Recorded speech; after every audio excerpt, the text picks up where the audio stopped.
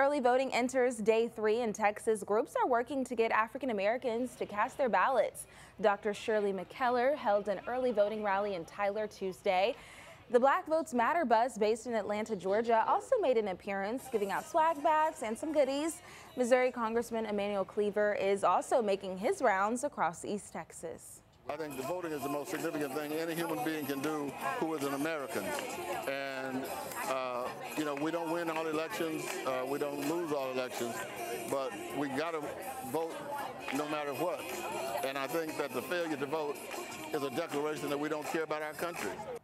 And as a reminder, we put together an election guide that has all the information you'll see on the ballot, plus polling locations. Just text the word VOTE to 903-600-2600, and we'll send you all the information straight to your phone.